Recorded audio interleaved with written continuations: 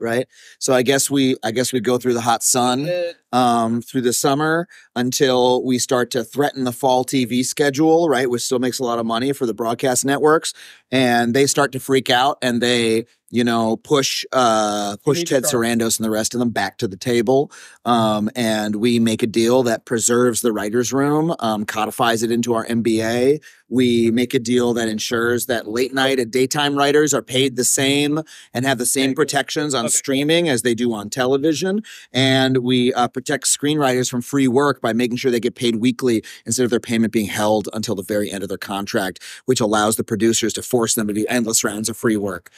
We solve those issues. We ban AI. We improve our residuals. But most importantly, we put in place the protections that ensure that this will be a livable career for a long time in the future. We're not just in it for the dollars. We're in it to protect the existence of our very career. These gays, they're trying to murder me.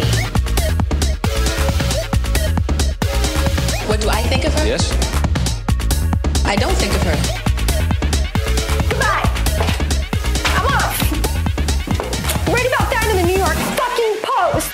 Welcome back to Eating for Free, legendary people. We have a truly all-star lineup today. My name is local gossip Joan Summers. I'm getting right into it for the very first time ever because we are in the midst of chaos, confusion, and mania, and we don't have a lot of time to waste. Who are you sitting across from me on FaceTime? And this is your local artist, and Matthew Lawson. Very happy to be here on this seminal episode.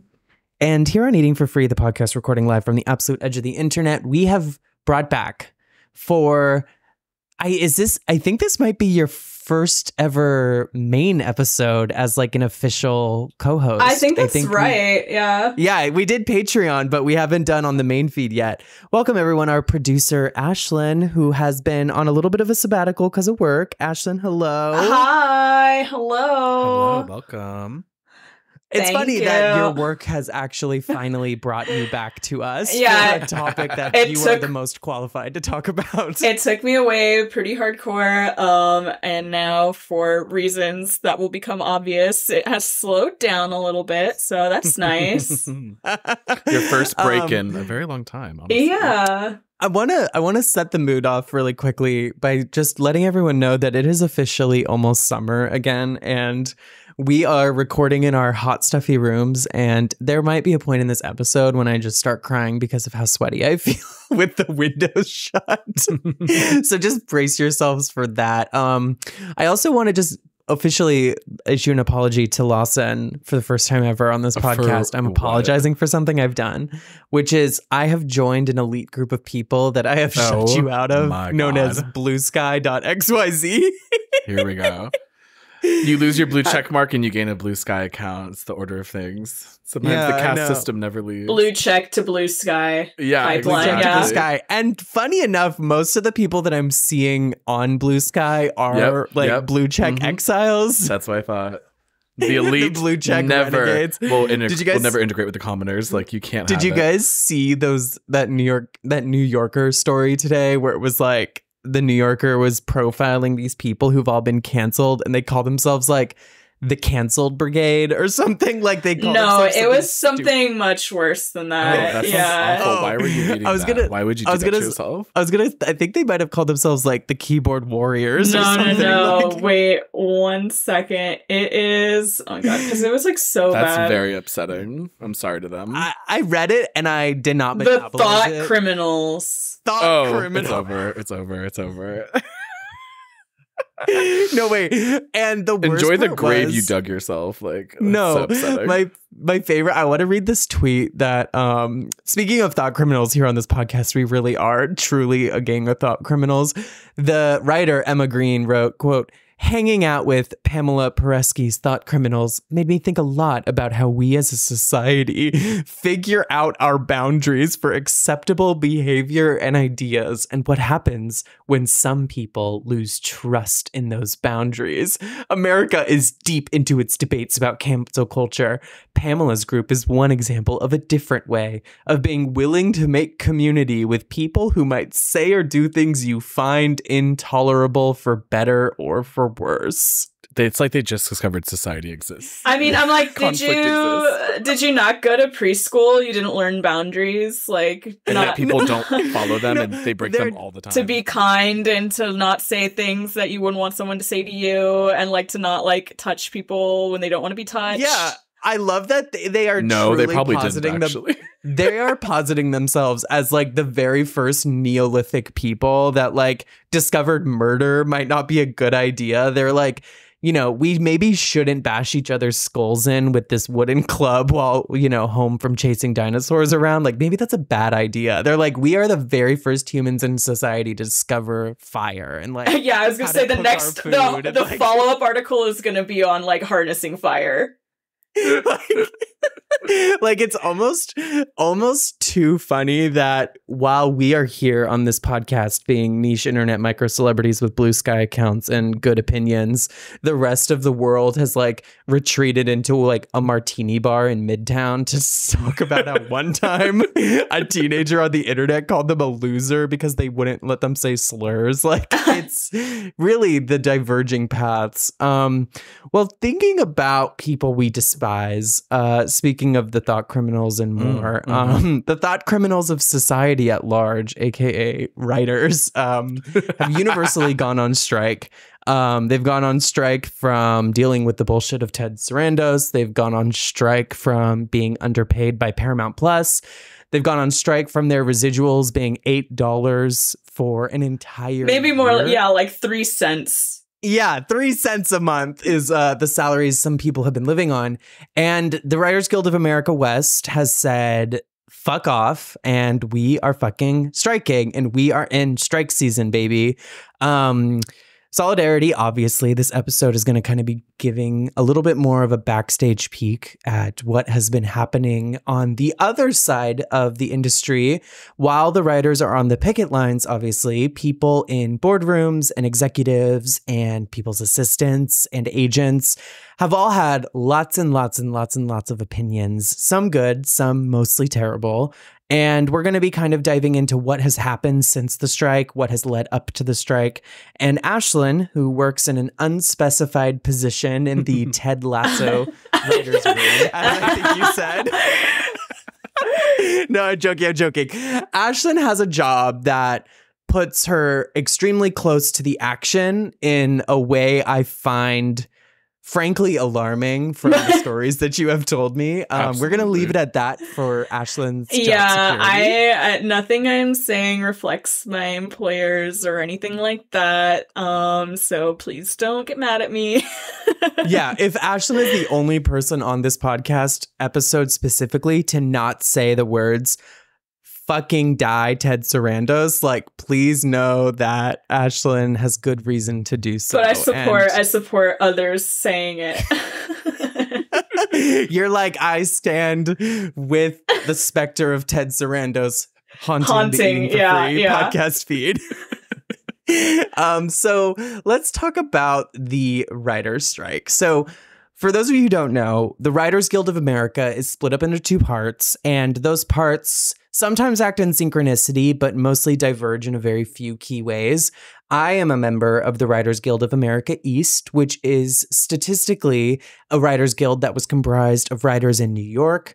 And in the very beginning of the Writers Guild of America East, not entirely, but for the most part, it comprised of network TV writers, as well as SNL writers and late night show writers, and people who typically worked in a more non-episodic, late night TV, unscripted format, which all include writing, right? People like The Late Show with Stephen Colbert, even SNL, et cetera, all of these things have writing, and that forms the Writers Guild of America East.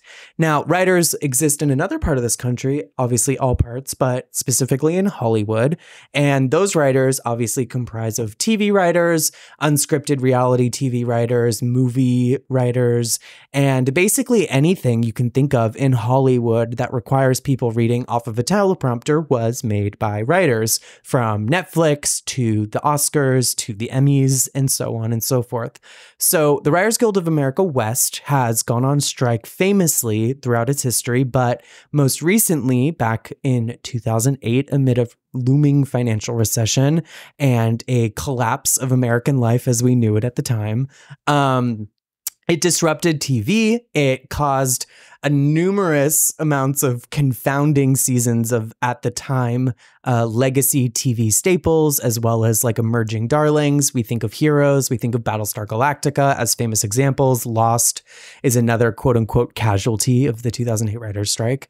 And people for a long time have said many, many things about the 2008 writers' strike, whether it was words of support that, you know, they deserved it. The studios were underpaying writers, as well as a variety of other complaints that now almost, how many years has it been? I think it's 15 years, right? Yeah, it started fall 2007 and it lasted 100 days into 2008. Wow. Yep. 16 years. And yeah, almost 16 years or over 16 years. Yes. And now those complaints have once again come to a head as the contract has expired in recent weeks. And those complaints are numerous. And I would say, as just a casual historian of the original writers' strike, that, you know, we're thinking of the 2008. It wasn't the original, but the one people think of when they say writers' strike in modern memory. As just like a casual observer and like semi-historian of it, you know, all those complaints I think have only been exacerbated and made worse and more numerous in ways people couldn't see in 2007, right? When that contract expired, Netflix was not the go-to TV channel for most Americans. AI did not exist. The internet was not a place that we only watch TV on now. The idea of second screen entertainment, aka TV you watch off to the side while you're on something else, was not really something people were thinking of or, you know, programmers were building around. And those problems that are born out of technology and also the many, many ways capitalism has begun to completely destroy itself for maybe the final time, God willing, have just become so nuts. Like, as a casual observer, not as a writer myself, in the West side of things, right? I've had my own strikes in the Eastern side of the American seaboard. I've seen other sides of this, but Ashlyn, being so close to it, you have really behind the scenes been telling us a lot about what it has felt like as a non-writer working in the industry, very close to writers in the many months leading up to it, right? Going back to a year, we were having conversations about like the atmosphere and the whisperings in the office. And now being in the midst of it, how has that buildup felt?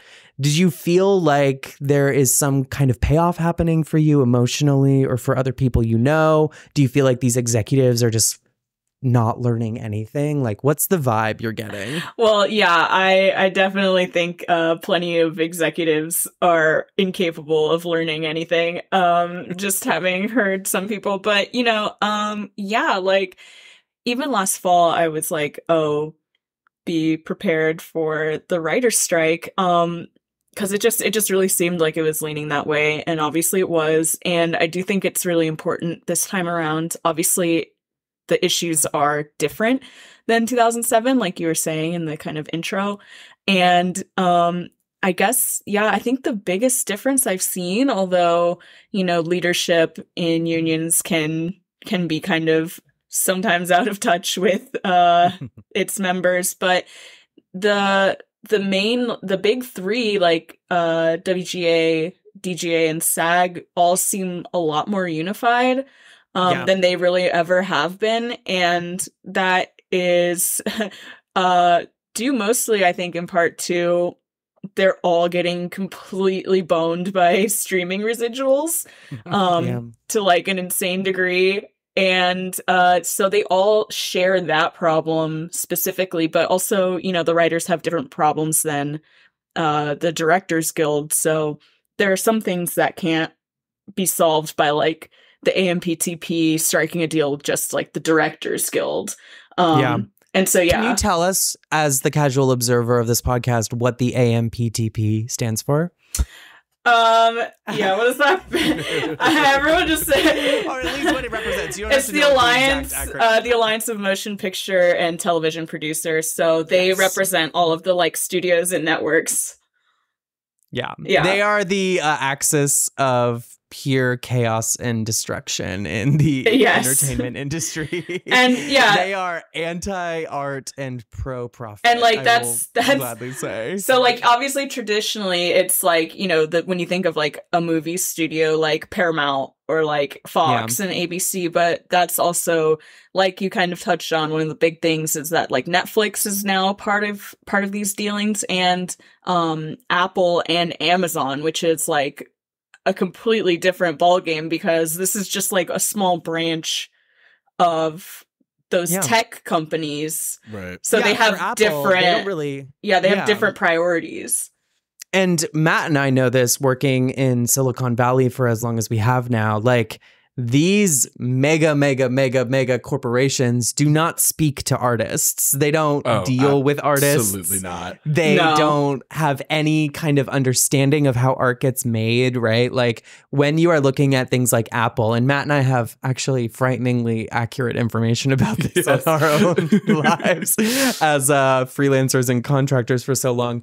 People like Apple don't get close to these things, right? Like art that gets made under Apple or graphics or any kind of content is so far down the chain and contracted and subcontracted through so many people who oftentimes are not Apple employees, that for Apple and especially Amazon, which is like one of the largest companies in human history, these are just so abstracted to them, right? Like these problems, if they don't even see how their actions affect their internal employees in their own headquarters or in the warehouses they operate, right? Like, how do you expect something like Apple or Amazon to pay close attention to what's happening on a studio production of a minor subsidiary company, you know? Well, it's like think of the general studio industry itself, or like a movie studio. It starts with executives, goes down to producers and the people who run the show, budgets, and then you have talent. Imagine all of that then sitting under like one of 17 other departments of like services that Apple and Amazon forms a function. larger conglomerate. Yeah, they go even higher. And then I know for specifically Apple and Amazon,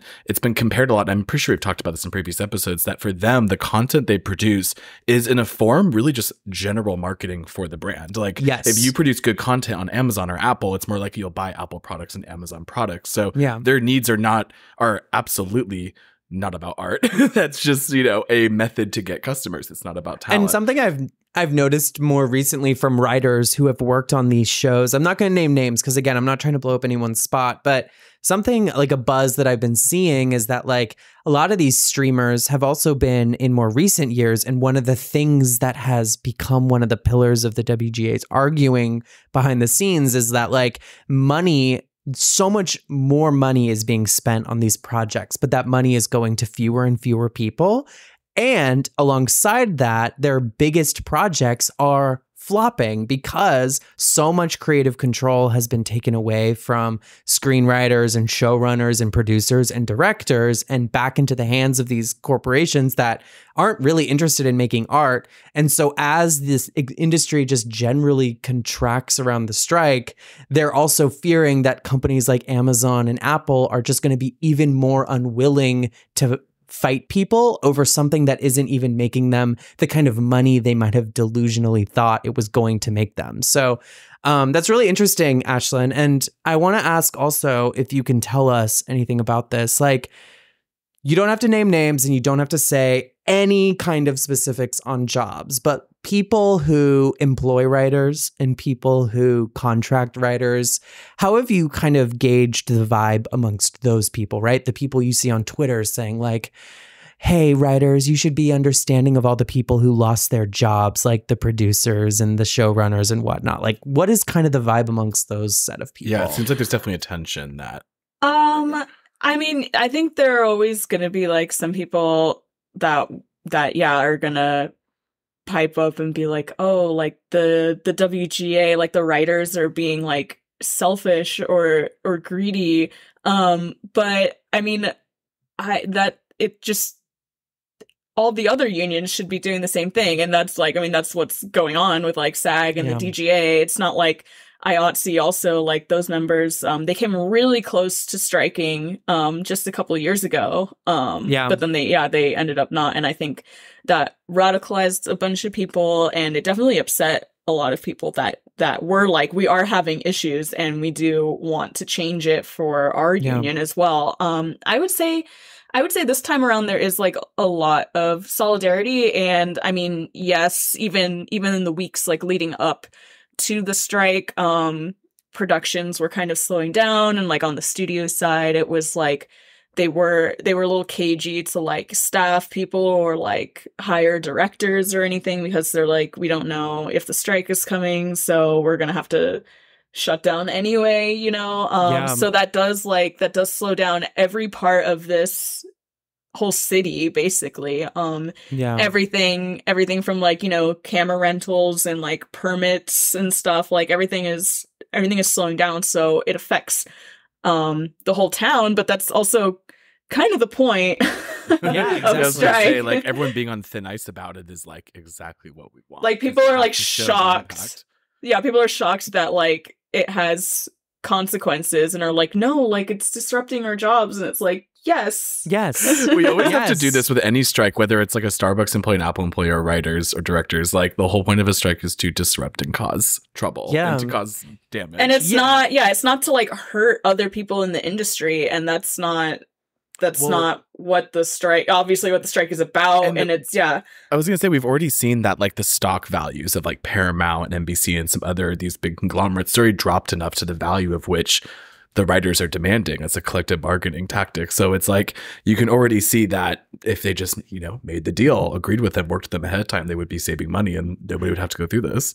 Yeah, and in my question, I really hope this is clear. Like, I'm trying to get at that point that this time around, the unions around the WGA are united in a really unprecedented way, because like, traditionally speaking, the WGA, the DGA, and the PGA don't usually see eye to eye on everything, right? Because you have all these people in Hollywood that are fighting for a limited amount of money. And historically speaking, people like directors and producers have, according to a lot of writers I know, just their own opinion, not necessarily mine, been overpaid. Although I would say producers are way overpaid, and I think anyone will agree with that. It's interesting that even those people that historically have been called overpaid, or, you know, they get the main cut of all the money, historically speaking, even those people are now seeing the effects of the Netflixization of the entertainment industry, where, you know, it's a tech business that got into entertainment. It wasn't an entertainment corporation that went multinational or conglomerated or, you know, acquiesced to a bunch of different companies that were all merging together, right? Like, Netflix was a tech company, and it's always been a tech company, and we're really seeing the effects of that. So the strike went into effect May 2nd. In a statement with the WGAW, the leading committee for the WGAW said, following a unanimous recommendation of the WGA Negotiating Committee, the Board of Directors of the Writers Guild of America West, and the Council of Writers of Guild of America East, acting upon authority granted to them by their memberships, have voted unanimously to call a strike effective 12:01 a.m. Tuesday, May 2nd. It was made following 6 weeks of negotiations with Netflix, Amazon, Apple, Disney, Warner, Discovery, NBC, Universal, Paramount, and Sony, under the umbrella of the Alliance of Motion Picture and Television Producers, AMPTP. The negotiating committee began this process intent on making a fair deal, but the studio's responses have been wholly insufficient in given the existential crisis writers are facing.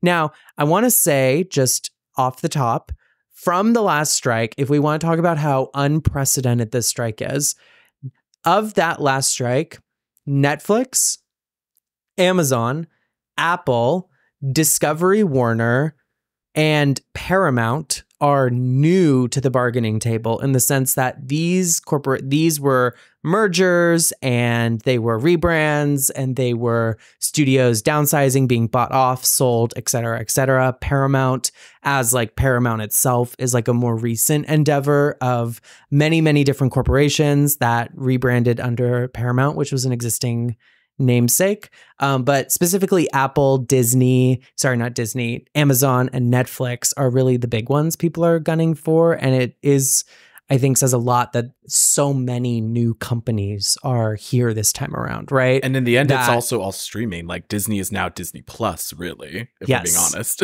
Yeah. So the list of demands got posted at WGAcontract2023.org. This is called the pattern of demands. So it really is just kind of the general outline of these demands that they are bringing studios. We know a lot about this, obviously, because it's part of a striking tactic to publish your list of demands, right? Drive publicity, get people talking about what these demands are. And I've had to write these lists of demands before for the WGAE when I was in the GMG union. So of these demands, they cover compensation and residuals, pension plans and health funds, professional standards and protections in the employment of writers. So in these, we have increased minimum compensation significantly to address the devaluation of writing in all areas of television, new media, and features, standardized compensation and residual terms for features, whether released theatrically or on streaming, address the abuse of mini rooms, ensure appropriate TV writing compensation throughout entire process of pre-production, production, post-production, expand these protections, apply MBA minimums to comedy variety programs, increase residuals, and restrict uncompensated use of excerpts. Now, there's a lot of industry buzzwords and industry terms in this. One of the ones I want to ask about first, Ashlyn, is mini rooms. So can you give us kind of any idea about what a mini room is and how it operates and maybe how it's a little bit newer of a practice for these streaming giants? Yeah, so I mean, I guess it's basically like, you know, a sort of workaround to hiring like an actual full writer's room. And a lot of times this will be even before a TV show is like greenlit. It kind of acts as a way for the studio to get like a kind of like overview, just like a rough sketch of like the whole season, and they'll hire, you know, mainly upper level writers. It'll be a much smaller room, maybe just like a handful of people, like, you know, 4 people, 5 people, like breaking a whole season of a show. And they work for like, you know, the absolute minimum, which like the whole point of like, you know, you have an agent or whatever, and you're an upper level writer is you're negotiating for over the minimum because you supposedly have the experience. Yeah. You're like, I'm just using this as an example. You're like Lorne Michaels, right? And you're like, I'm Lorne Michaels. I have an agent. Right. I'm not writing Lorne for the Michaels. base standard. Yeah. Or you're like, you know, like I'm Shonda Rhimes, like, yeah, I'm not working for the minimum. For the union minimum. And real quick, these minimums, are they, I've seen this before, so I'm a little confused on it. Maybe you can clarify, but these are these yearly, monthly salaries, hourly, per project basis? These are like weekly or episodically, generally. Yeah. So, you know, like if you're lucky, you know, you're writing on, I mean, pretty much no writer is writing like 50 weeks out of the year, you know, unless you're like really like high up, like maybe you're like the showrunner, so you're involved with like the whole process. So you are working, but that is also, you know, a thing to address with like span protections and making sure that people are getting paid through the post-production process. Because just because writers write scripts doesn't mean that it's done when they write the script. Like, and that's one of the points of like the strike, or according to like the WGA's rules, you can't edit a locked script. So there are productions that are still trying to film. A lot are getting shut down.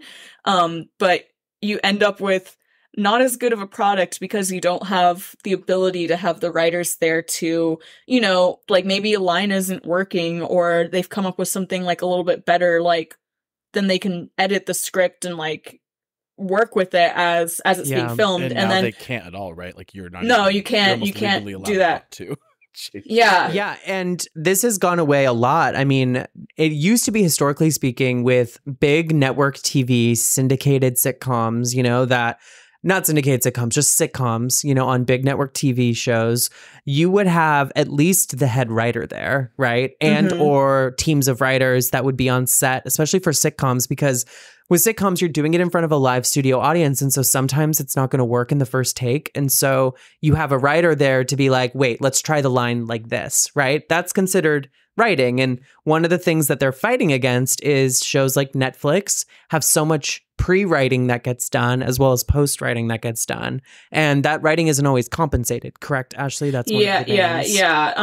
And that like one of the things, is like a minimum staff guarantee, which you see like a lot of really stupid people being like, oh, how can you put a number on like what it takes to make art or whatever, but like not understanding how the production of a show actually goes. And like you can have like one person technically or like 4 people write a show, but they're squeezing the writers, first of all, like trying to hire less and less writers to do so much work. Like it takes a lot of work to write a whole season, in a couple weeks. And then also having, just a couple people in the writer's room makes it basically impossible for lower level writers to get staffed on the show because they're going to prioritize more experience, upper level writers. It doesn't give you the chance to be in the room and kind of learn how to write TV. And then, like you were saying a little bit, is that they're also not allowing writers to come to the set. They would have to, like pay for them. So like they pretty much have like whittled it down to like the showrunner being involved in the production and post-production process. But that is like a vital part to learning how to be a writer and like seeing how your words are filmed. Craft, it makes you a better writer. And then you can kind of understand like what works and what doesn't work. Like, oh, I wrote something really complicated or something really expensive. It's just like, you don't get to see it up close, and that you're not going to have like a pool of talented writers in the future. Yeah, and something I really want to double down on here, because it's really interesting that you bring it up, and it goes back so much to TV shows Matt and I casually talk about here on the podcast. You hear us a lot rag on these Netflix shows and like these Amazon shows, and you watch them, and Matt and I will joke like that Netflix show, like it's almost like a non-show. It's like an anti-show where you're watching it and it doesn't feel like TV. It doesn't feel like it it's goes real. through the motions and has like signifiers of content, but you truly can't like revel in it or enjoy it. There is bad writing in the world, right? And Netflix, in its quest to pay people as cheaply as possible, has certainly probably scrubbed around some bad writers, but we're not going to blame this on writers. We're going to blame this on studios doing exactly what Ashlyn is saying, which is staffing shows with less and less people. I mean, Netflix shows more than ever, and this is a well-publicized fact, are made so quickly, unless you are talking about these huge productions like Stranger Things with all these actors and cast members. Even then, they are made faster than traditional TV because Netflix wants to pump out as much content as possible in 2 seasons and then cancel it so they don't have to give anyone a raise.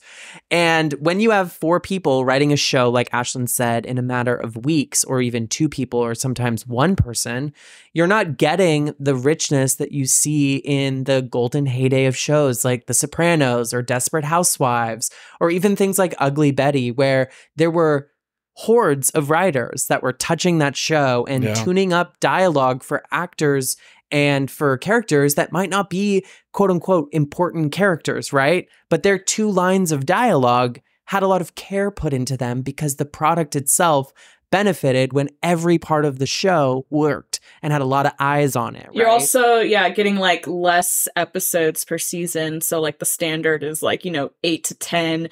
Yeah. A lot of times not even 13, when a lot of network, sitcoms and stuff, you get like 22 episodes. And you get time for the characters to develop. You get time for episodes that aren't, just progressing the plot necessarily, but like kind of building the world. But now, all of these places don't want to give time for these shows to develop. They don't want to actually put in any work in development. They want a hit off the bat or they're canceling it. And you can see, I was going to say, you can see the effect of just like reducing staff in all aspects, not even just the writers. Like one thing, Ashley, I know you and I and a lot of people on the Discord talk about all the time is with CGI being so commonplace now, makeup and hair and lighting just falls to the wayside because shooting neutral makes post a lot more flexible. And thereby you don't have to hire as many wig stylists. You don't have to have as many creative directors or people working on set. And then Combine that with shorter episodes, smaller writer's room, and then that other trick they do now where they do only a few actors per episode and shift the focus every few episodes so they get paid less per episode as well. So it's just like you're noticing that they don't have to pay them a consistent rate per episode. Exactly. So you just see every aspect of the production process being just erased to the bottom. Yeah, and one thing that I want to double down on here as we move on is the pension plan and health fund. So increased contributions to pension plan and health fund. One thing that has been a really interesting point that has gone completely by the wayside on Twitter when you hear about these things that Ashlyn's talking about, the staff minimums, which are a big deal in the contract negotiations right now. If you think about it, and through the numbers the WGA has published, there are, statistically speaking, less jobs for writers now and more TV than ever before.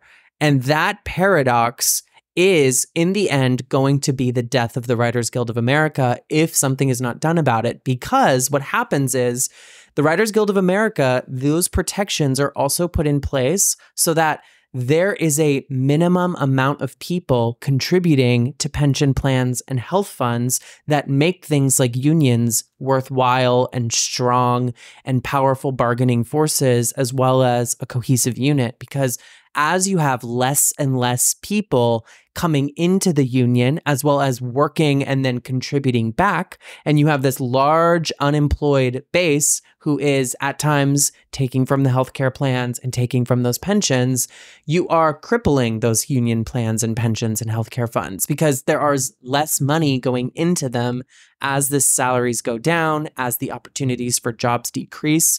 And so one of the kind of skeletons in this bargaining tactic is ensuring that writers going forward can continue to take from their health savings plans and contribute and take from pensions when they retire and things like that, because those kinds of things are at risk if these contributions continue being so low thanks to the actions of places like Netflix and Apple, who want people working less and for less. Working more, less people doing it and for way less than they were usually used to. So the negotiations, we have a quick little PowerPoint from the WGA on these negotiations. We're not going to go step by step for all of it because there's a lot of different tactics, but there is a few that I think are really big. So the WGA proposals, including this, and then they give the offers by the AMPT. So AMPTP. AMPTP. I feel like it's the worst. It's the worst. It's a pretty rough one. It's so hard to say. Like, it's needlessly long. It's so annoying. So for one of these, episodic TV, so this is for preserving the writer's room. So for pre-Greenlight rooms, the WGA proposed a minimum staff of 6 writers, including 4 writer-producers. Post-Greenlight rooms mean things that have happened after the TV gets greenlit by the studio and it gets ordered to series. 1 writer per episode up to 6 episodes, then 1 additional writer required for each 2 episodes after 6, up to a max of 12 writers. So this would mean that for the things like ABC that usually will order, say, like 24 episodes of Grey's Anatomy, you are going to get a maximum of up to 12 writers for something like that. But if it was a 12 episode order, then you're going to start with 1 writer up to the 6th. And then by the 8th episode, you're going to have 2. By the 10th episode, you need to have 3, And by the final episode, the 12th episode, you need 4, is what I'm understanding out of that. Correct, Ashlyn? I mean, yeah, like they give an example, like 8 episodes requires 7 writers, including 4 writer-producers. 10 episodes would require 8 writers, including 5 writer-producers. Yes. Okay, great. So the AMPTP rejected our proposals and refused to make a counter, basically stating that they do not want to negotiate on this and that they intend to do away with the writer's room entirely, and or are going to ask the WGA to just accept whatever it is proposed in the end if they think they can wear the strike down, right? Yeah, it Because becomes part of these a fun little pattern in this whole thing of them rejecting the proposals and refusing to make a counter. Yes. And for these pre-Greenlight rooms, minimum staffs, one of the proposals was the minimum staff guaranteed at least 10 consecutive weeks of work, meaning they have 10 weeks to write this show and actually work and contribute and collect pay for. And after it has been greenlit, The writers on staff must get at least 3 weeks per episode. Half the minimum staff must be employed through production, and one writer must be employed through post. And they rejected their entire proposal and refused to make a counter. And like Ashlyn said, this keeps going throughout. And as a union bargainer in my past lives, and currently in many ways still, one thing that you see with these executives is part of the reason they refuse to make a counter is it is a scare tactic and also a bargaining tactic, right? Because if they give you a bar to shoot for and negotiate them down from, you're going to have an increased fire under you to keep striking, right? Because you know what their bar is. You know what it is that they're going to cap you on. So you can say, guys, we just have to get them down from this. But by refusing to make counters, what they're saying is strike. We'll wait you out, right? We have our content vaults. We have all these things that we've never released that we greenlit and then canceled before they ever aired. And we have enough TV to wait you guys out. So go on your strike and come back to us when you want your jobs back, right?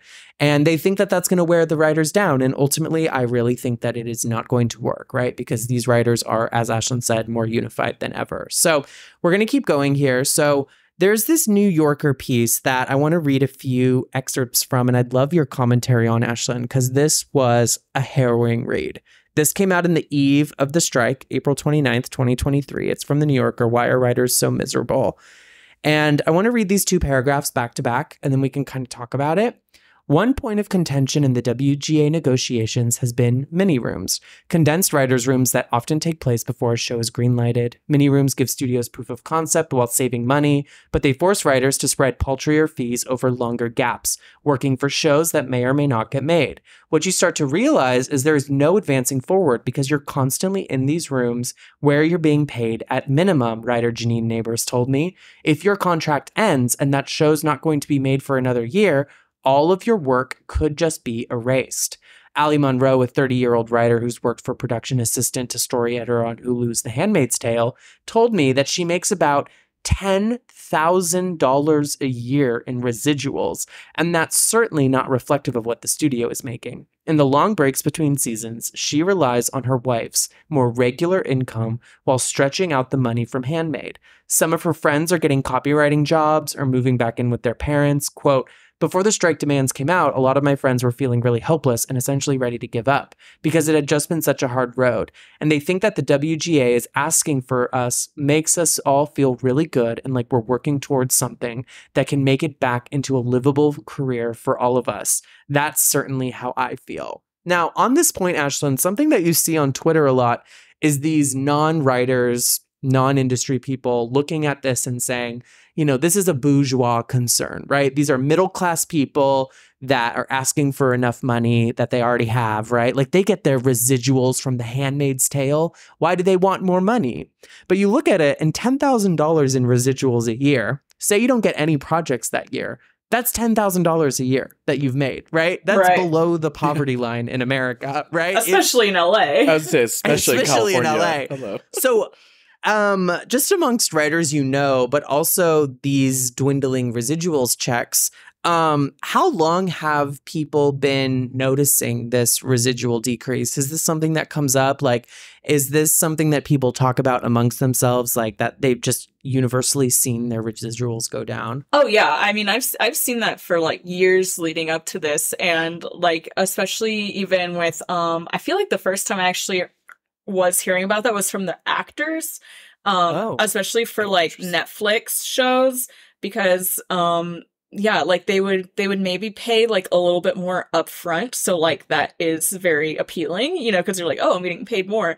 But then, you know, especially like Netflix especially is very secretive about all of their data, which would you know, lend itself to residual income. So, you know, if you know the numbers, you would know what actors and writers and everyone else should be paid in residuals. Yeah. And it just seems like it kind of goes into like a black box, and then they're like, here you go, here's your $2 residual. And it's like, that's not really adding up, and that's not really what I would get paid on like a network show traditionally. So yeah, definitely that's been a point of contention for a while. Yeah, and it's an interesting paradox that Netflix forces people to believe. They don't give us a choice, right? Like, this is the reality Netflix presents, and they say, you have to accept it. You know, something will be, quote unquote, the #1 show on Netflix, or quote unquote, the most watched show ever on Netflix. And the residuals for that, for the writers, will be, like Ashlyn said, $2, right? So by that logic, if it's the #1 show and we're going by network standards and that residual is $2, then that's like the worst performing show on ABC, right? Like inherently it's a bad product, but that's not true because we know people like Ted Sarandos are making tens of millions of dollars a year, right? And like somebody's making that money. And you think of even just the amount of writers working for Netflix, like you could quite literally split up 49 of that 50 million quite substantially between them. Yeah, I mean, like money's right there. There's like a couple points in that, like, you know, one thing you'll see, I don't have the chart in front of me, but like compared from writers working, I can't remember if it was like 2007, 2008, or if it was like, you know, 2001, 2002, but compared to now, when you see, you know, going up the scale from like staff writer at the very bottom to showrunner at the very top and all of the steps in between, the minimum, like the amount of writers making the minimum has increased a lot, like across the board. So even, I mean, it's certainly less. I mean, when you look at staff writers, it's like, you know, like 88% of them getting paid the minimum now. But when you go up to like, you know, upper level writers, even they have had like an increase of like, you know, like then it's like a quarter of them, which the whole point of, you know, like I said earlier, having that experience, having an agent is for them to, for you, you know, as a writer to be like, I'm worth a little bit more than the minimum. You know, I've written on all these shows. I have this experience. I've been in rooms and stuff, and them just kind of trying to, like, you know, squeeze writers for as much as they can and being like, well, do you want the job or not? Like, we're going to offer you like the legal minimum that we have to pay you as a writer just based on your title. But yeah. I mean, well, I'm sure that legal minimum from 2008 proportional to now with you adjust for inflation, I'm sure is not matching the price. No, of course. And that's like the other thing, of course, that, you know, I mean, for me specifically, like, I will end up, you know, dealing with some upper level writers. So, you know, not that they're not hurting too, but like they definitely make like a bit more than someone who's like newer, starting out like a lower level. But like, yeah, they're still not making that much. I'm like lost my train of thought for a second. Not making, what was I even saying just now? Yeah, no, I agree with you. And one thing that I think about all the time, and actually I think you both have seen this, well, Matt, you've definitely seen the show because we reference it constantly, but something I think about a lot as like in the indication of how much the industry has changed in such a short amount of time. Fans of the show will know Matt and I, one of our favorite TV shows ever is The Comeback. Oh, and I was thinking about that this whole time, honestly. There is famously a scene in The Comeback where our icon, Valerie Cherish, is sitting in a cafe with Mickey, her assistant, and they are calling in to the line that tells you what your Nielsen ratings were the night before, right? In like 0.2, 0.4, that kind of thing, or like a 2.0, that kind of thing. And they're sitting there on the phone, right? And they're desperate. They're like so stressed out to know what this number is going to be, because it is how back in the day people lived and died by how many people were watching your show. It was the architecture of the entire industry's pay scale of what gets greenlit, what these algorithms that were like the proto algorithm studios were using to know what to greenlight. Again, you know, the original idea of the blockbuster trend was born out of using these numbers of how many people were watching a thing, knowing how many people in America at 9 p.m. tuned in to Sex and the City or The Sopranos or Desperate Housewives. I keep talking about Desperate Housewives, but it is like such an... I mean, you should, like, yeah. It is literally like the network show in my head of like what I constantly go back to. But anyway, it's like, those are the things that I constantly like remember now. Like, I'm sure there are still those agents that are like checking the viewerships, But because so much viewership has become obscured, they have allowed, these studios to really drastically decrease these minimums, and nobody knows, right? No one knows the data, like you said. Nobody has the information about how many people watch The Handmaid's Tale, which gets brought up here. And I want to end here by mentioning a quote in this piece from Janine Neighbors, who was one of the co-creators and the showrunner for Swarm, a hugely buzzy show. At the same time that money has tightened, original ideas have become harder to sell. Prestige cable days of Mad Men and Nurse Jackie became the streaming era of The Handmaid's Tale and Stranger Things, which has given way to the algorithm and IP-fueled hellscape of superheroes, mergers, and HBO Max becoming plain old Max. More shows are headlined by movie stars, which come with larger salaries and constricted schedules. Neighbors doubts that Swarm would get greenlighted now, even though it just got through a year ago. Right now, especially with the strike looming, people are afraid of weird stuff, she said. Quote, they want Yellowstone. They want This Is Us. Those shows are great, but not everyone wants to write that show. Lila Boyack, who has written for the HBO series The Leftovers and Watchmen, icon. I mean, imagine writing for The Leftovers and Watchmen, like iconic. And has previously been a New Yorker fact checker, lamented, quote, what the streamers want most right now is second screen content, which I mentioned previously, where you can be on your phone while it's on, or you can write an original script everyone loves, and then it's like, quote, oh, we can't make this, but please take your pick of our upcoming Batman projects, which is like so depressing. So before we keep talking, I want to hit a timeline of the strike just up until the point of recording this on Wednesday, May 17th. So on May 5th, THR said studios demand showrunners to work during writer's strike. And Matt, you took a little bit of notes on this. What happened here? Yeah, so basically they made a statement saying that they want to I'll just read the statement here, honestly. They said, we want to specifically to reiterate to you as a showrunner or other writer-producer that you are not excused from performing your duties as a showrunner and or producer on your series as a result of the WGA strike. Your personal services agreement with the studio requires that you perform your showrunner and or producing duties even if the WGA attempts to fine you for performing such services during the strike.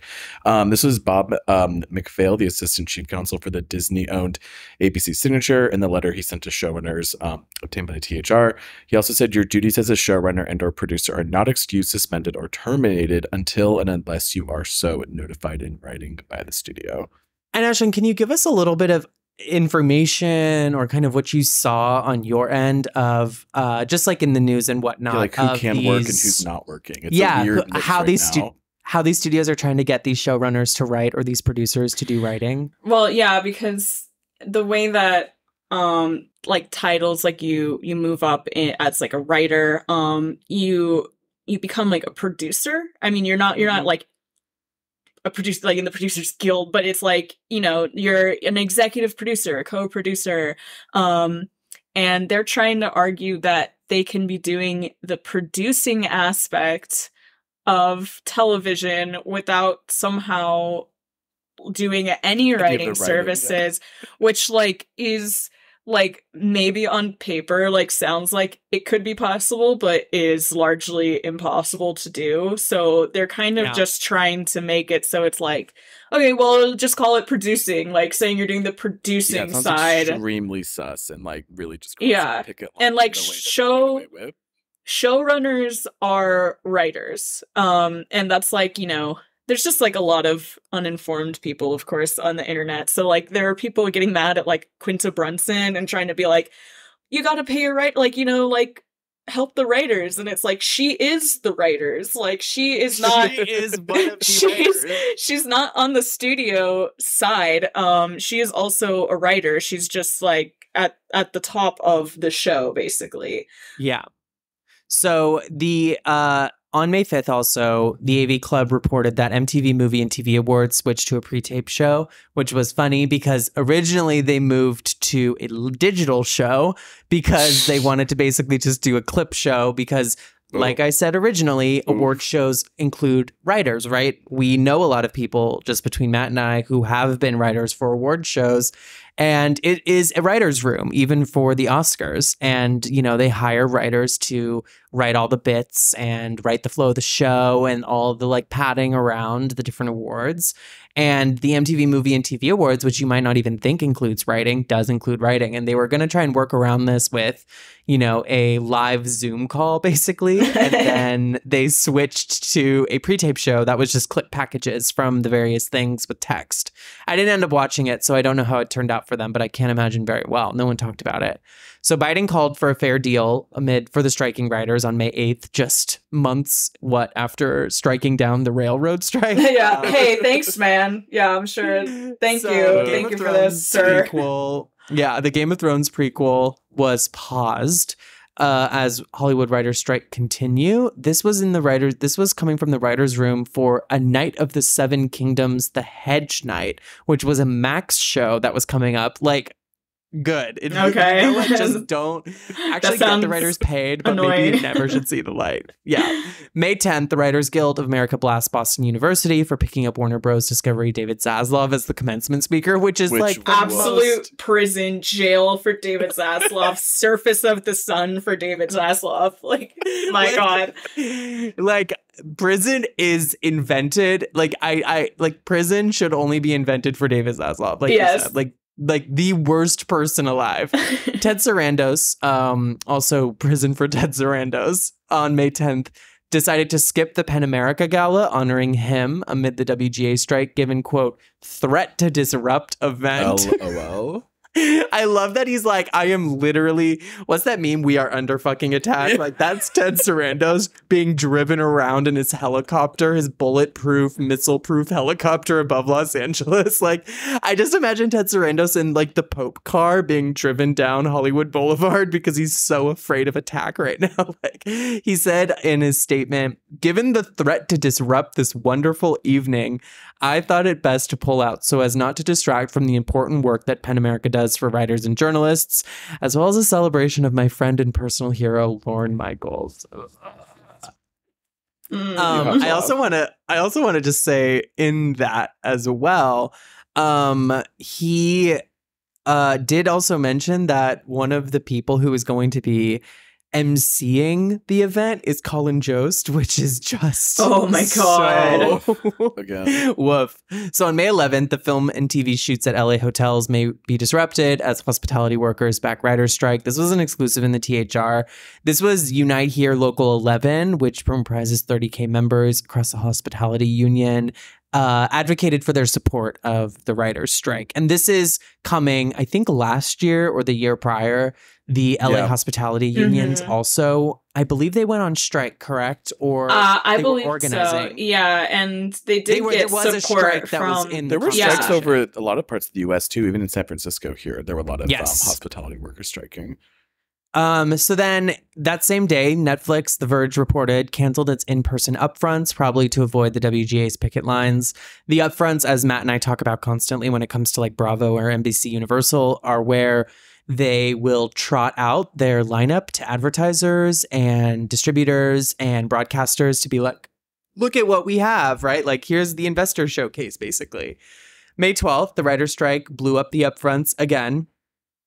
Basically, this kind of disseminated across all the upfronts. You know, it wasn't just Netflix's. The notable presenters and comedians who plan to attend these upfronts have pulled out, including Jimmy Kimmel, Jimmy Fallon, Seth Meyers, and Stephen Colbert, who commonly host these sorts of things as different late night hosts.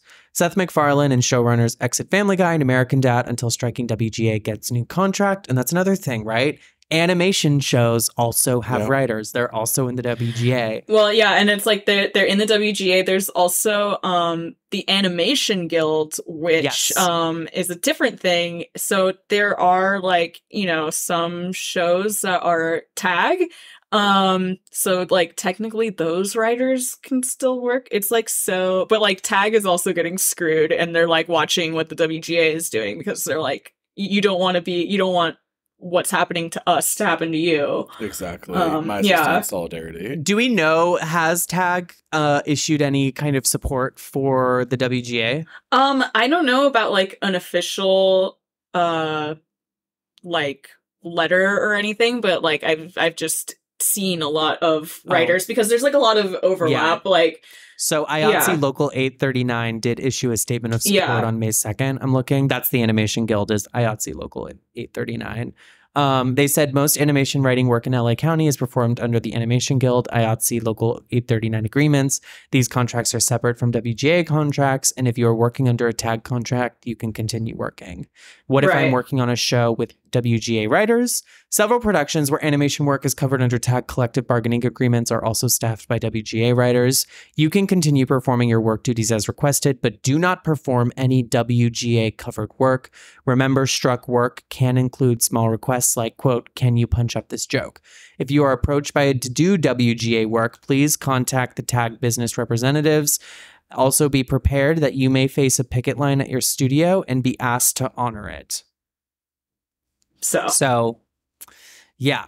Matt, you took these notes on this Deadline piece that I'm super interested in. I didn't get a chance to read this yet, but this is from Deadline. Why don't you tell us what's going on here? Yeah, so this is about unscripted TV and how basically a lot of the people in those industries are actually pretty scared about what's going to happen. I mean, the headline, I'm just going to read the headline real quick. It's kind of dumb, but they said it's basically not going to be a carefree hot girl reality summer because basically in 2007, 2008, there was a lot of accreditation to the ramp up of unscripted reality TV coming about because of the writer's strike. You can just basically imagine producers are really all they need to get a lot of shows off and going.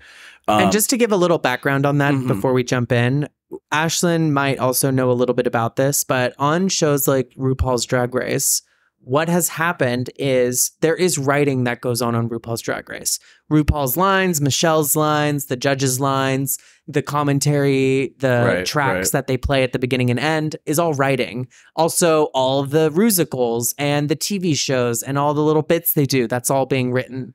But what happened was they claimed that it wasn't being written, you know, because it was producers doing this or story producers, quote unquote. And it was a workaround that they made that got popular during 07, 08 to kind of be a workaround to getting writing made, but also in a way that wasn't covered by the WGA. And because these people have never officially been employed as writers, they're story producers.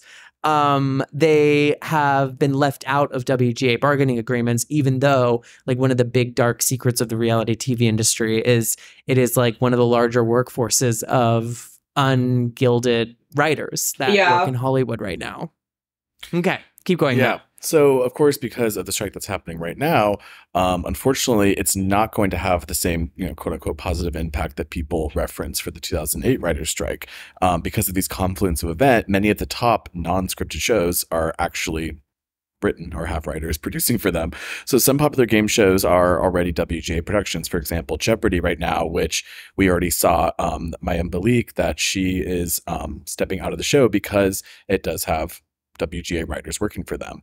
Of course, Ken Jennings, as we saw, Ken Jennings offering to work crossing the picket line, which fits to a lot of his reputation already. But yeah, Ken Jennings has rancid vibes. Yeah, like not shocking. But apparently, they're already hearing efforts from some writers on other unscripted shows to unionize behind the teams. Specifically, even one long-running cable hit is apparently already in talks to become within the WGA, becoming union members. Obviously, a fall schedule impacted by a strike could mean additional episodes or extensions of other favorite unscripted shows. CBS, for instance, has basically made a lot of extra content for The Amazing Race and Survivor. There's allegedly also with CBS, they're considering adding another Big Brother to its schedule. There's talks of another Celebrity All-Stars version, which of course is they're already a long-running reality series because they're on top of season 25, which is set to air later this summer. NBC is also planning for more unscripted extensions. Deadline apparently understands that it's planning for another installment of America's Next Got Talent on schedule 2 in addition to season 18 that's airing this year. The Voice apparently is also filming 2 seasons back to back right now. Season 24 is coming in the fall, likely around September. But they've already started filming parts of season 25. However, the DGA and the SAG-AFTRA could conceivably both strike when their contracts with the AMPTP expire at the end of June. So apparently directors walking out would have a basically major knock on a number of broadcast shows, particularly the studios such as Dancing with the Stars, which is coming back to ABC after a short stint with Disney Plus in the fall. Many of the top non-scripted shows now attract major A-list talent, some of which are also WGA. Apparently, they've heard about major competition series that was set to hold its first run in LA this year, but because of the strike is now being delayed due to a prominent number of people on the production being in the writers' union. A quote from one of the non-scripted producers is saying, quote, "It's a little unsettling because regardless of even if you're making a non-union show, talent might stand in solidarity with the writers." Apparently, there's also a possibility that some of the studios that are already looking to cut costs could use the strike to kill a number of expensive reality projects that otherwise would have needed to air. Another source said, "All of my scripted friends are saying this must be great for you, but it's not. It's actually quite scary."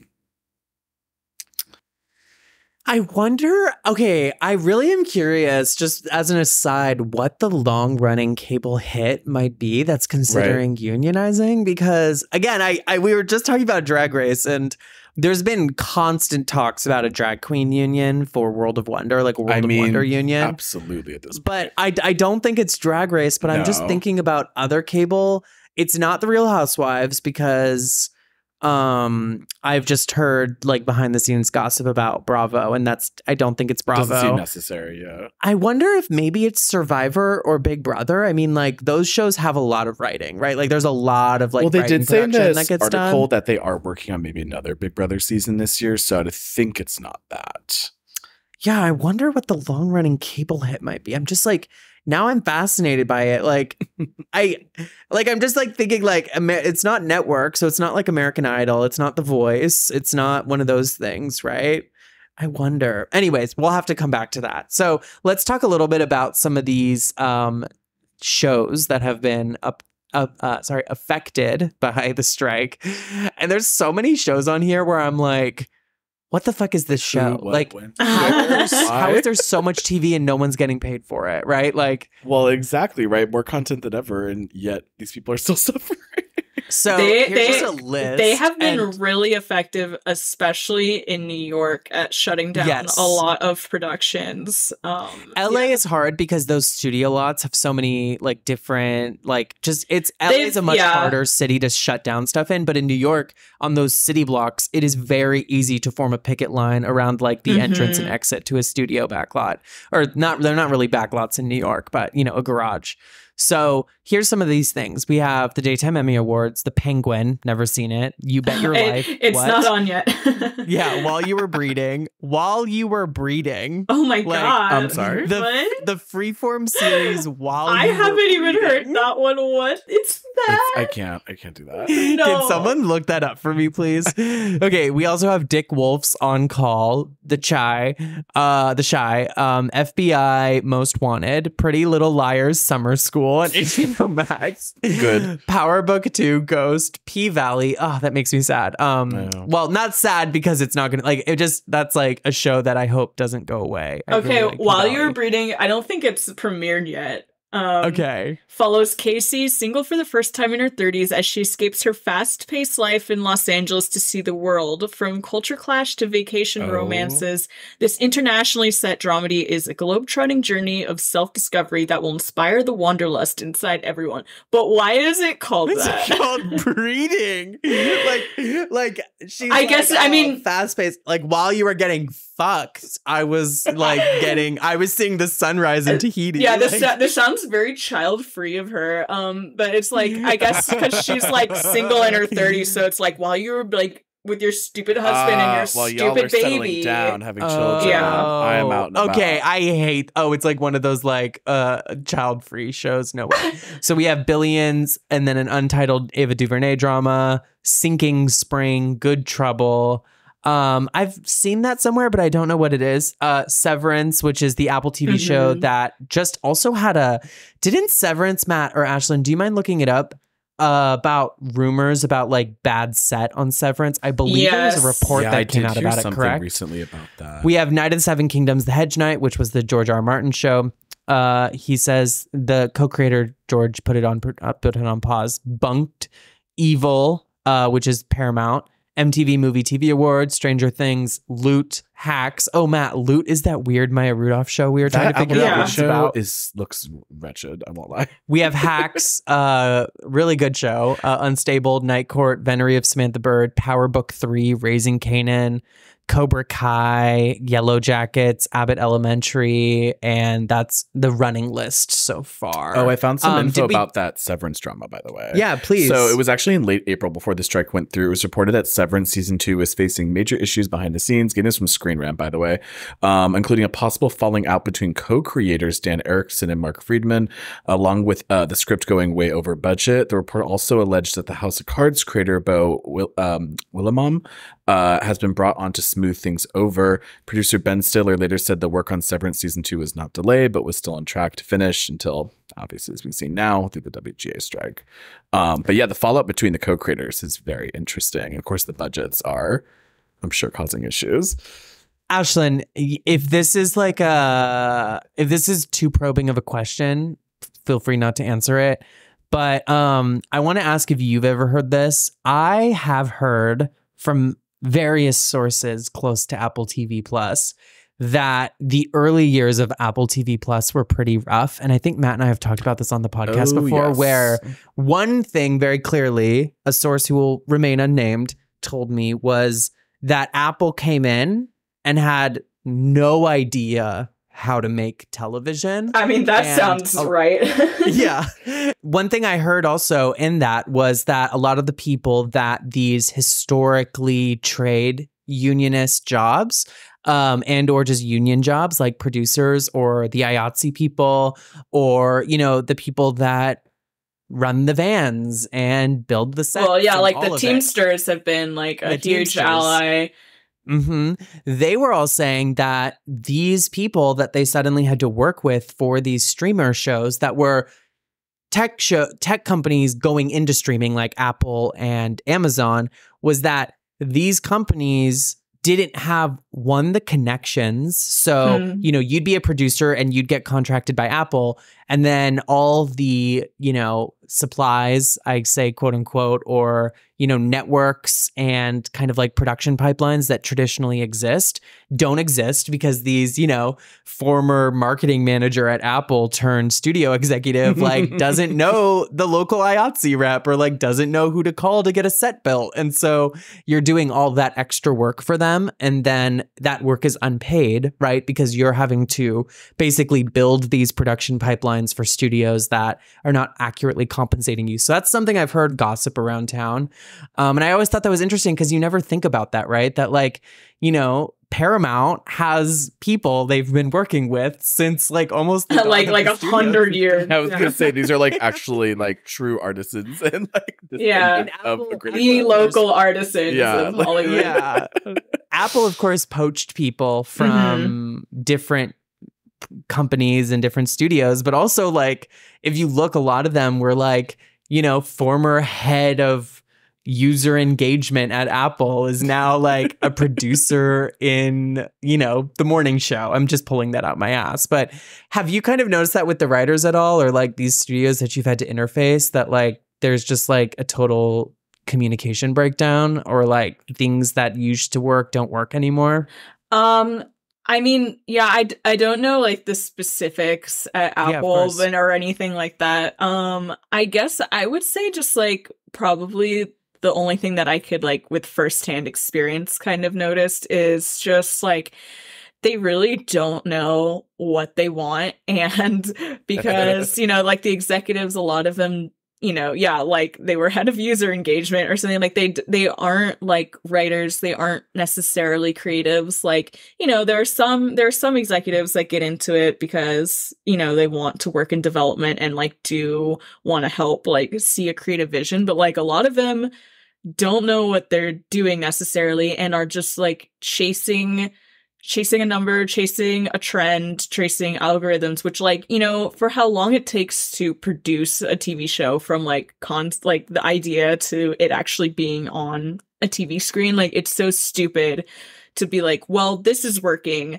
so we need more scripts like this current big show, like, oh yeah, we need something like Yellowstone, we need something like Stranger Things, when it's like by the time that gets made, like there's no guarantee that that's going to be trendy, that that's going to be what people want. Like, you know, and then it just because it's similar doesn't mean that it's also going to be a hit. So that's something that I've seen, I guess, where it's just like their mandate for like what they're looking for as a network will change like monthly. And it's like, how are you developing anything if you're changing your mind so often? And working such a short-term scale. Exactly. And that's what I think about constantly, is just that, like, I am looking at these shows now, like Yellow Jackets is a great example. Yellow Jackets has this, premise of being like survival horror, which has, always been a thing.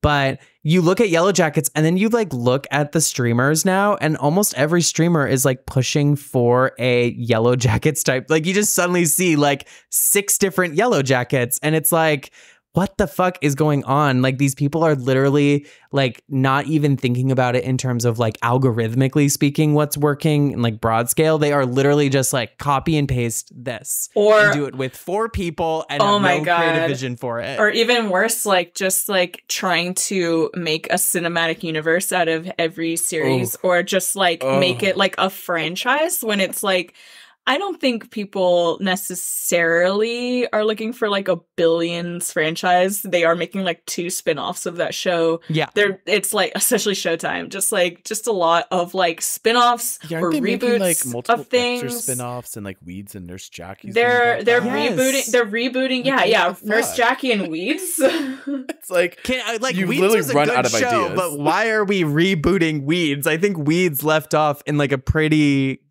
Is it because they can give ChatGPT the entire script like outline from all those seasons and just pretend? But it's like it's them being like so terrified of like betting on something or actually having to put in time and development into a show that they're like, well, people already liked Billions, so let's just do Billions 2 more times because we have a built-in audience, and they'll just eat up the slop. Like it's just like, oh yeah, they liked this, so we're just gonna put it in the microwave and serve it to them again.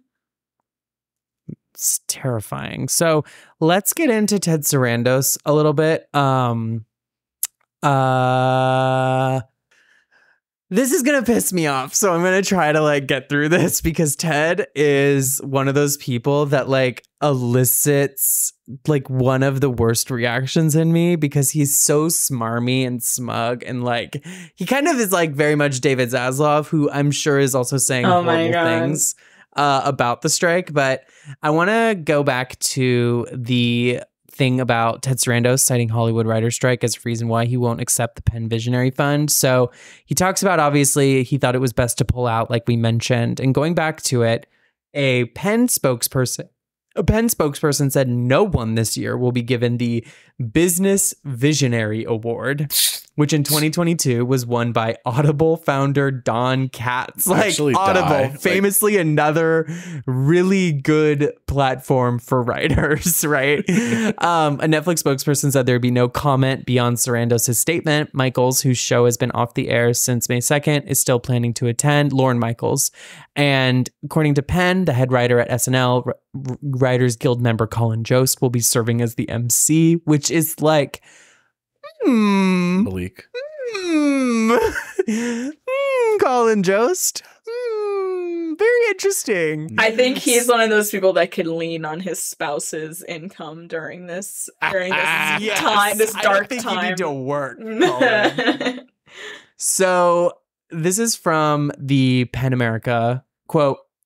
Our gala program, with honorees including Saturday Night Live's Lauren Michaels and MC Colin Jost, will center on the escalating campaign of book bans in this country, which is an interesting pivot to make, right? Like, guys, don't worry, we're not crossing a picket line by hosting this event for writers during the writers' strike hosted by a Writers Guild member.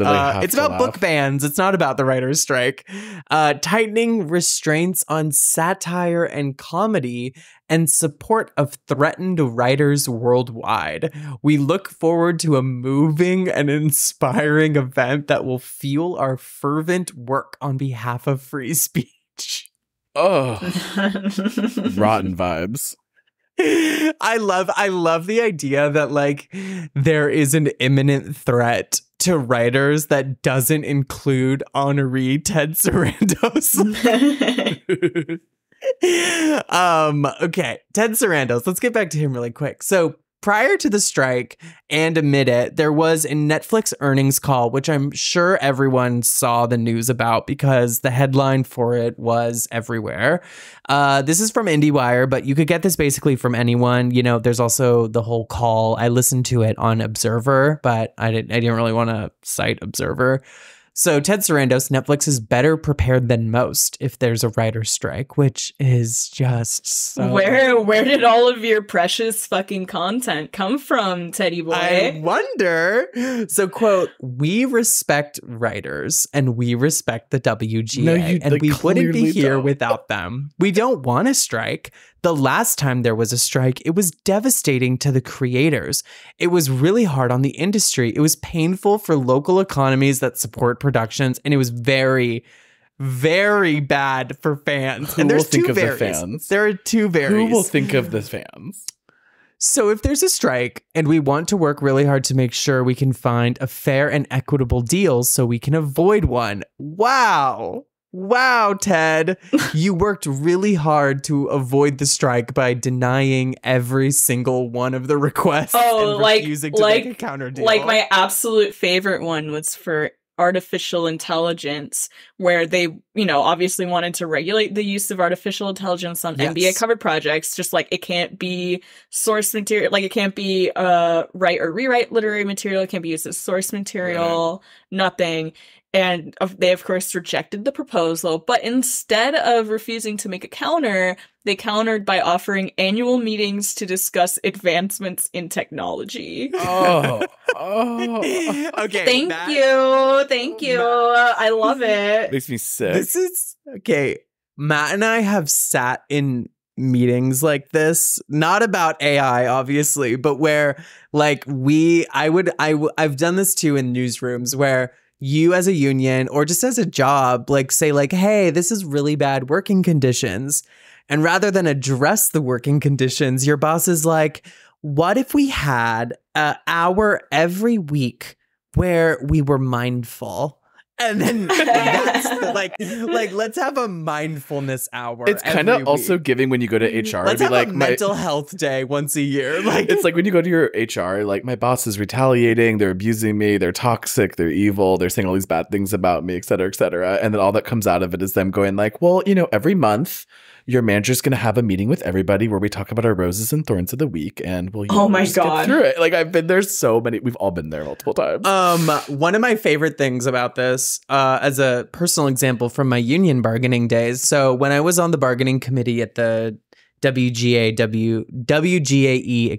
GMG union, which was the once conglomerate union for the Gawker Media Group. And then it became the GO Media Group under Jim Spanfeller, infamously. And I was there for the end of the Univision era and to the Jim Spanfeller era. And the summer 2020, obviously, in the lead up to summer 2020, as well as during summer 2020, one of the things that the union was really adamant about was getting diversity numbers at the company and being like, we want to know how many Black people GO Media employs, right? And how many of them are women, et cetera, et cetera. And it was because we had received numerous reports from members that, you know, women and people of color at the union were being underpaid, right? And or not receiving compensation adequate to their white peers. And this was obviously a problem. So we needed these numbers.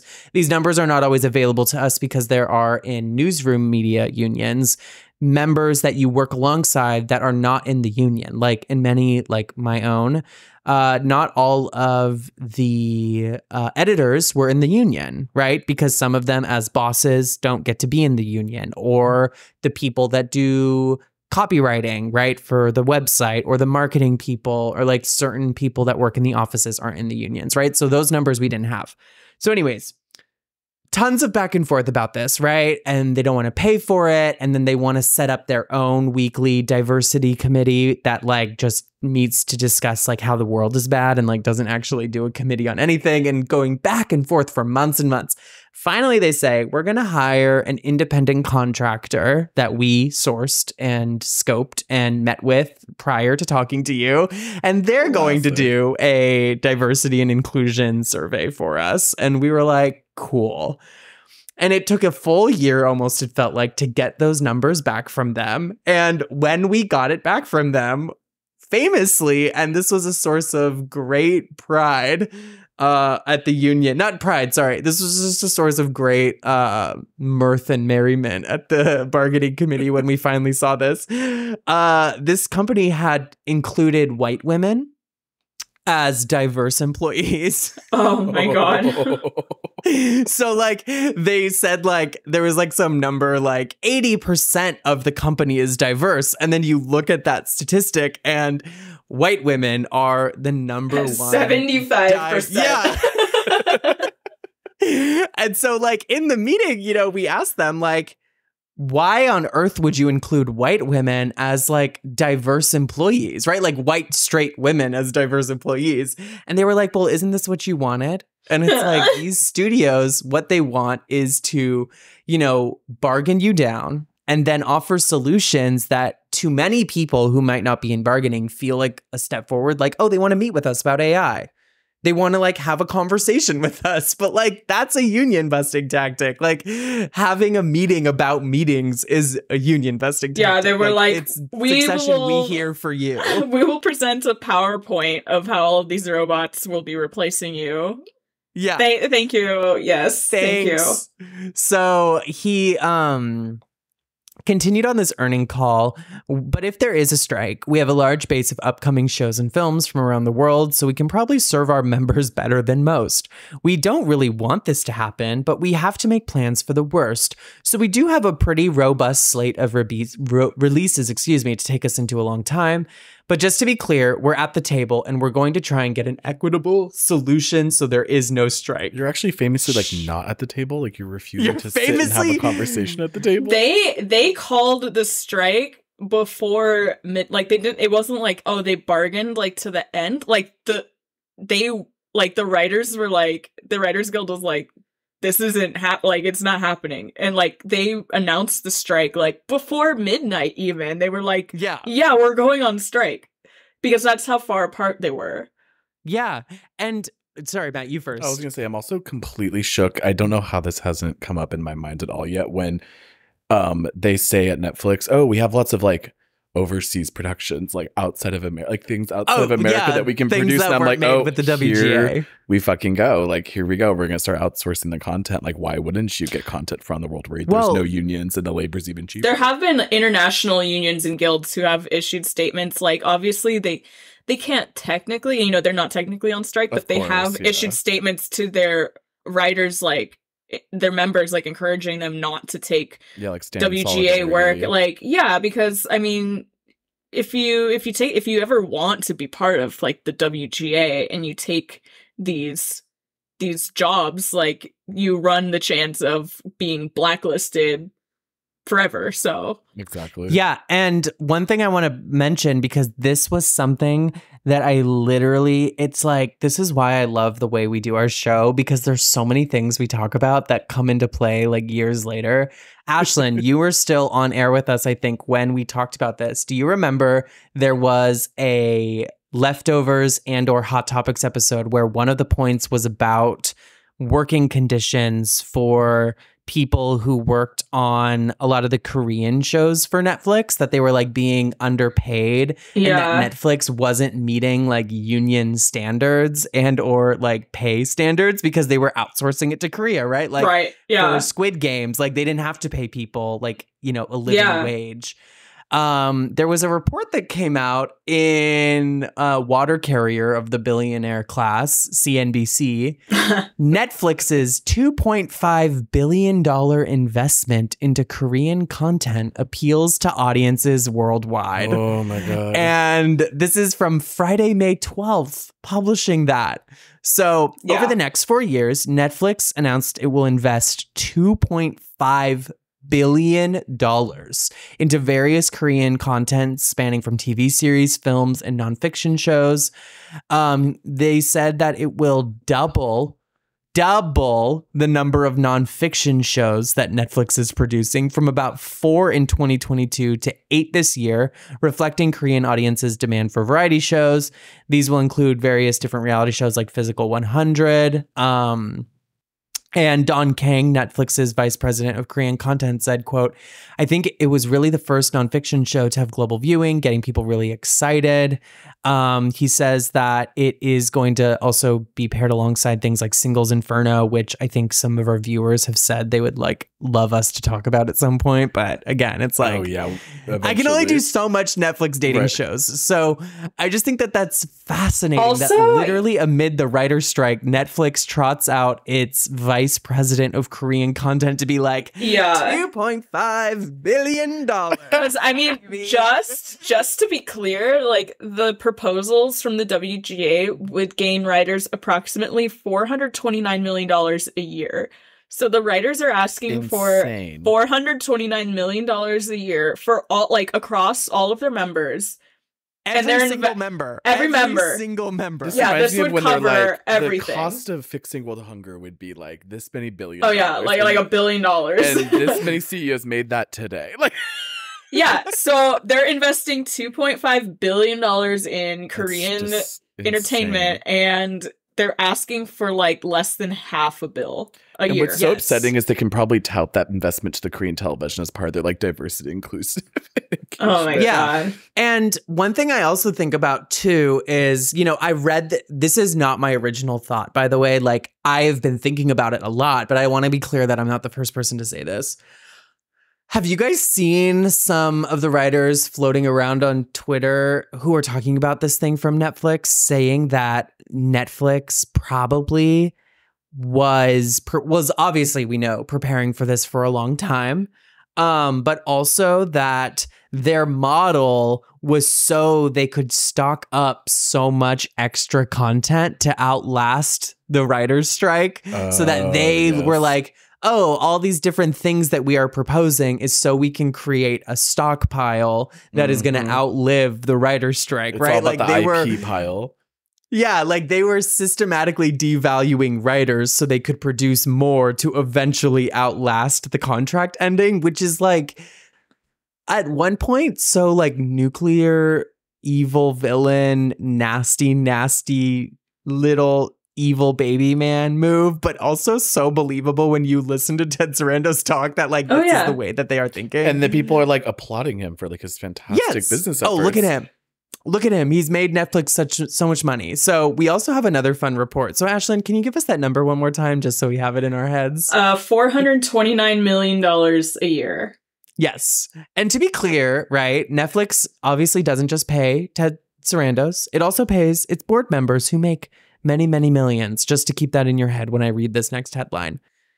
Netflix's Reed Hastings, Ted Sarandos see compensations rise to more than $50 million in 2022.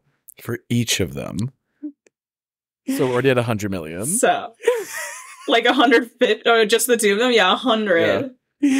Reed Hastings, who is getting this directly from Variety, I'm going to quote it directly. Reed Hastings, who stepped aside as co-CEO of Netflix in January, and co-chief Ted Sarandos, both saw double-digit increases in their compensation packages for 2022, with their total pay topping $50 million each. Hastings' total pay last year was $51 million, and $49 million of which was stock option awards, up to 25% from 2021. 25% pay increase in 2022.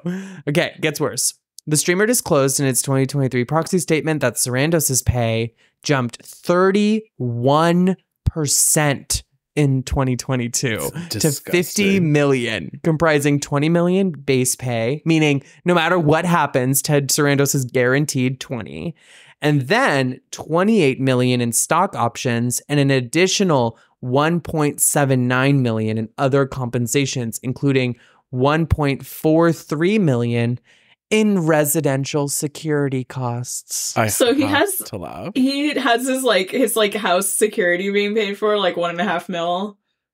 That's why that black box security that Britney's under, honey. I'm not Oh my joking. God. Like, that shit's expensive. Like, okay, it gets worse. So in stepping down as co-CEO, Hastings will take a huge pay cut for 2023 as executive chairman. He's eligible to receive $500,000 base salary plus 2.5 in stock options. In the co-CEO role, he stood to make $34.7 million this year base pay, mostly in stock.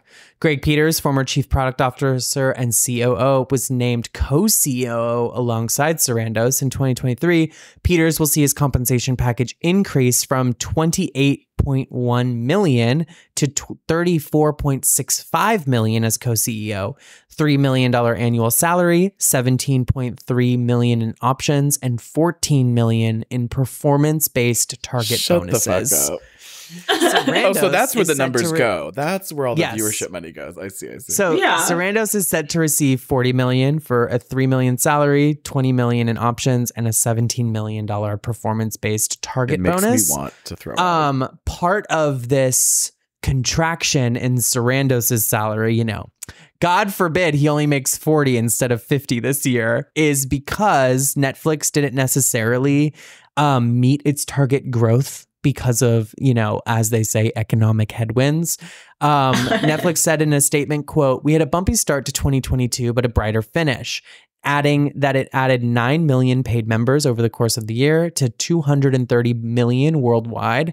It generated 31.6 billion in revenue, representing 6% year-over growth. And the stock price, however, declined dramatically after its subscriber counts declined in the first half of the year, and shares closed the year down 51%. So I think that this is something that is truly shocking to think about, right? It generated like billions and billions and billions, tens of billions of dollars in revenue. And the writers are asking for all of the companies combined, Sony and all the other ones, Netflix, Amazon, Apple, Disney, Paramount, all of it, for less than $500 million, right? And Netflix alone generated 50 billion in revenue, right? Imagine all the studios combined. Fucking Disney. Yeah. Imagine what Disney made last year in residuals for their own shows. It's been bothering me because I forgot what I was going to say earlier, but I remembered, and like with all of these numbers in mind, you'll see maybe like a staff writer or like a story editor or something, like you'll look it up, you don't work in TV or whatever, and you see, wow, these writers are making like $5,000 to $7,000 a week. And they're complaining they're going on strike or whatever. Yes. But then, these writers aren't working a whole year. If you're lucky, you're working like 24 weeks or something, 20 weeks, which still looks nice on paper. You're making like $100,000 a year or like, $70,000 for like a couple months work. So people don't understand what they're crying about. But that's, you're paying your agent 10%. You might be paying a manager 10 to 15%. You're paying an attorney 5%. You're paying, into pension and health. You're paying your writer's dues. And then that's also before taxes as well. So you can end up having, 40% of what you made on paper for a couple months, like, taken in these different like fees that you have to pay to your reps and everything.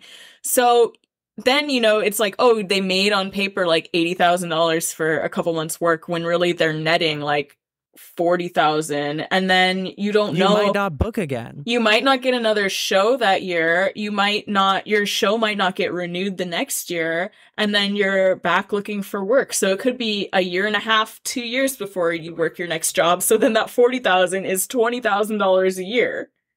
And then for work you that might know- get canceled and then you're getting like reputation. 42 cents in residuals. Writers are W-2, right? I'm just making sure I'm remembering that. Yeah, I mean, they still have to pay taxes regardless on that income. So Well- yeah. No, I just was saying if they're W-2 or if they're self-employed.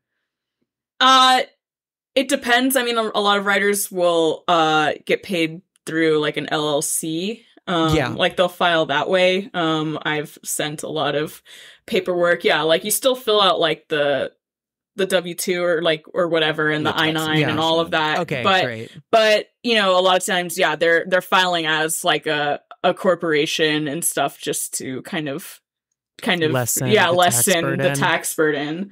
Can you fill us in before we get to this last point I want to make about... Actually, no, let me get to this last point, and then I'm going to ask you a really important question to kind of round us out. So one thing I was thinking about that's in the news right now that's kind of based in my own personal experience as a member of the Writers Guild of America East, which in recent years has gone through a lot of turmoil on whether or not it should continue unionizing alongside news staff, because there was a big kerfuffle among the TV writers a few years ago where they basically said, you know, the news guilds are taking up so much of our resources and so much of our lawyers' resources, and it's a different beast and they should just be their own thing, basically. And the WGAE, we had a big vote about this, and this was like a big kerfuffle inside the WGAE. But one of the things that Ted Sarandos is doing, right, he's receiving a slightly less salary this year, but he saw this dramatic increase in 2022. And one of the reasons is because Netflix is contracting a little. They didn't meet their target goals last year. Revenue's down. The stock options were down. Temporarily, they saw this dramatic decrease in subscriber counts. And you see someone like Ted Sarandos, who has now botched the writer's strike and destroyed the TV industry and like irreparably damaged the careers of all these writers and actors and producers that Netflix has contracted and stolen IP from, whatnot, what have you, and will probably be the demise of the TV industry if he goes left unchecked. And he gets all this money despite doing what anyone could say a bad job at his job, right? And something you see a lot in the media right now is these dramatic layoffs happening among news writers, right? Who are being laid off en masse by these executives who are saying like economic headwinds have changed and we just can't afford to pay you anymore. And I want to read one example of Vice CEO Nancy Dubik in a recent New York Times report from this year before the company filed for bankruptcy last week. Vice's CEO departure signals fallen hopes for digital media. This is from February. And I'm just going to read this and tie it into Sarandos. So as part of her contract, Nancy Dubik was granted tens of thousands of shares in Vice, according to a copy of her contract. Because the company is private, selling shares can be a cumbersome process. The shares would be easier to cash in if the company sold or went public. Stock grants are a common incentive offered to employees at startups. Ms. Dubik was also given an annual salary of more than $1.5 million and a hefty sign-on bonus, according to the copy of her contract. In the years since Ms. Dubik joined Vice to lead the company, it has struggled to reach sustained profitability. Last year, the company missed its revenue target of roughly $700 million by about $100 million. Many of Vice's biggest backers, which include Disney and A&E networks, are no longer expecting to turn profits on their investments they made in the company. In an interview last month about plans to sell some or all of the company, Ms. Dubik said Vice would break even in 2023. And just a short while later, she left the company with her millions of dollars after quietly leaving her position as the head of Vice. And a month after that, the company officially shuttered and went bankrupt. I mean, it still somewhat exists, but laid off the majority of its newsroom, shuttered most of its verticals, and is now operating on skeleton crews after shutting off all of its TV production enterprises. And this person, Nancy Dubik, after doing a categorically bad job, was paid millions and millions of dollars over the course of her run at Vice, while the average writer at Vice made about $50,000. And many of them had to go public with GoFundMes for their surgery costs that were not covered by the health plan. When things would go wrong, they would have to start GoFundMes to, get money for sick relatives or, imminent houselessness situations.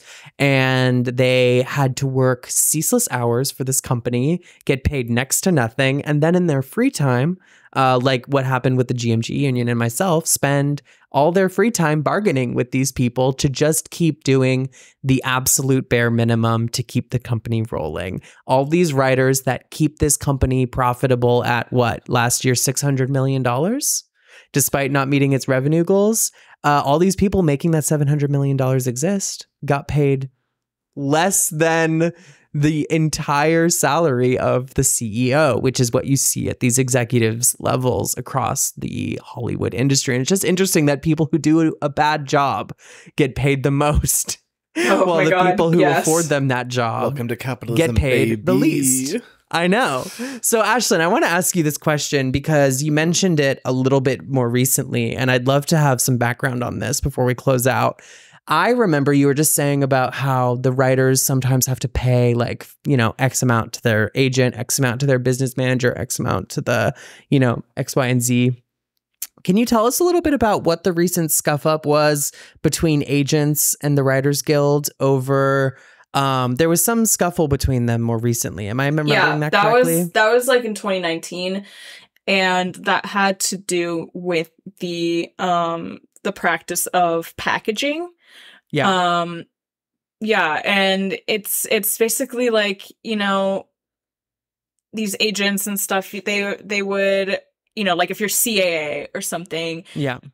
And there's a project, you might try to kind of bundle like your own clients together as a package deal. And then also you CAA would get a fee on the back end for putting this package together. So it was like an incentive for them to make these packages and sell them, because CAA would get this extra huge amount that came out of the budget of the project or maybe pay to the writer. And of course, the writers are like, what the fuck? You're screwing me over, because they were acting, in their own self-interest and not necessarily what was best creatively for a project or whatever. And I think, of course, you would also hope that by ending packaging, that money would go towards the production or go towards the pay of the writers. But of course, it didn't necessarily. Did that money evaporate just from the budgets? They basically were like that extra incentive bonus we were going to pay CAA. Did that just go back into salaries for other people? I'm sure. I can't tell you where that money went. I know they came up with some creative accounting to be like, well, that money also doesn't get to go to you. I'm so sorry. Yeah. I don't know. I don't know what they did. The extra work of having to talk to you on the phone about this means I get an extra $1 million that was going to go to CAA. But yeah, so I mean, of course, a lot of writers felt like their representation maybe wasn't working in their best interest, when of course as an agent, the difference between an agent and a manager is an agent has fiduciary duty to you as a client, and they can only charge a certain percent. They only get 10%. But so in theory they're earning their income from your income, they're working for you so that they can also get paid. But if they can kind of go behind your back and get money from the studios directly, then they don't necessarily need you as much, you working as much, and they can just sell these packages. But yeah, that's kind of what that was about. Yeah, and I asked that, one, because I was wondering where that money went, if that went back to writers at all. And two, because as we close out, can you tell us anything about what the mood has been like amongst agents with the writer strike? Have you seen solidarity? Have you seen anxiety? I mean, I've seen a lot of, agents supporting their clients, of course, and coming out to the picket lines and everything. And, they do honor, they can't talk to executives. They can't talk to anyone really about their clients' work and like Yeah. even in like maybe after this is over, like they can't discuss anything like that. So, you know, I've seen that. But of course, I mean, like, there are all kinds of opinions, you know, like it just depends. Like, some might not necessarily feel like the writers know what they're talking about. Like, some people like to think, you know, the writers are being too demanding or, you know, whatever.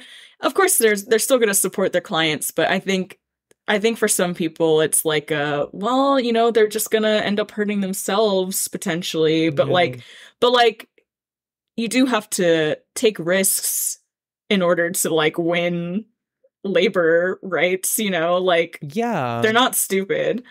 And I think one thing I want to leave our listeners with as we close out this episode is, you know, that returning to the idea of like the bourgeois concerns of the writer's strike, you know, like you're saying, these agents saying like maybe these people don't really know what they're talking about, or like, you know, writers really don't know what it is that's going on behind the scenes, right? Like the actors don't really know what's going on behind the scenes. They're not in it with us, the agents and the producers and the executives in these rooms, you know.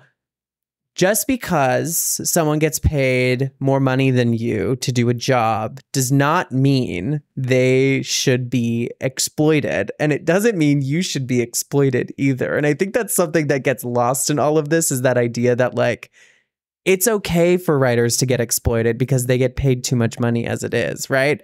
But what we're arguing for now is not everybody making less money to match the like worst conditions in America. It's everyone should make more money, and we should be paid well to do it, and we should be treated fairly and have things that we deserve to live comfortable lives in especially when you have so to much wealth. Especially, you know, you're an LA writer, you have to live in Los Angeles. And it's like, you can't afford, you're doing all this work, you can't afford to live in the city that you're producing work in. Which should be true for everyone. Yeah. I cut my thought off there. I'm not advocating for capitalism. I'm just saying, in a country that generates so much wealth, the fact that the people who generate all that wealth see none of it is a problem. And I'm not saying we should have more wealth. I'm just saying we should all live comfortably, and these studios want to make sure we don't. So exactly.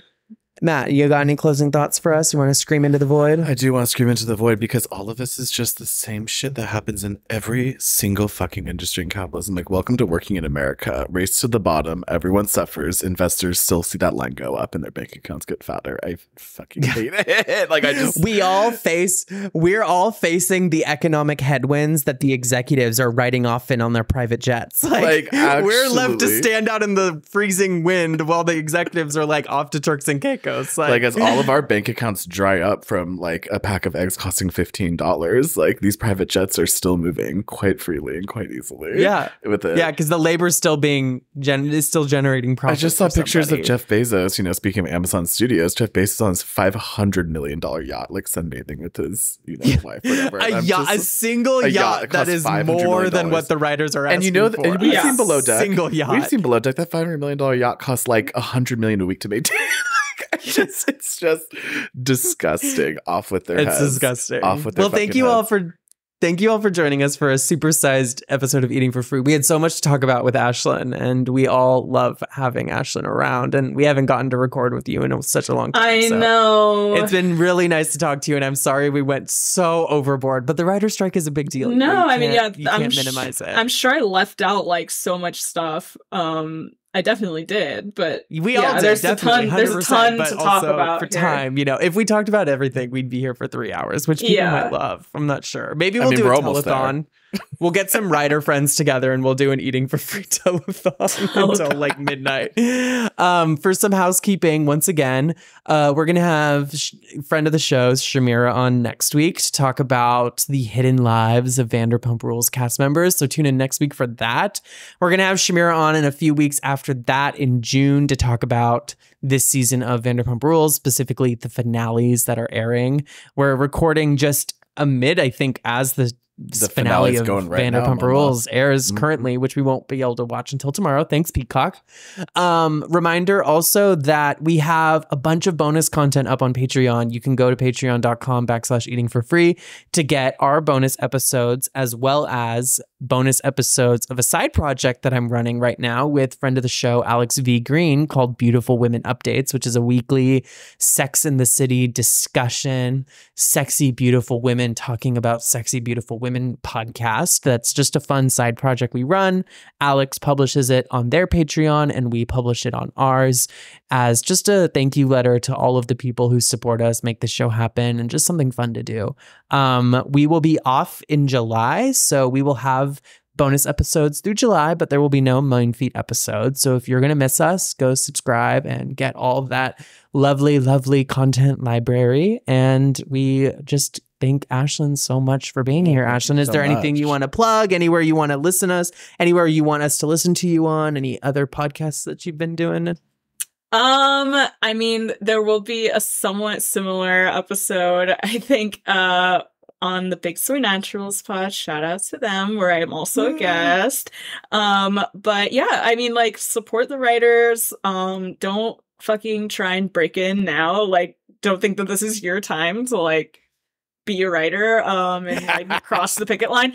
I mean, you can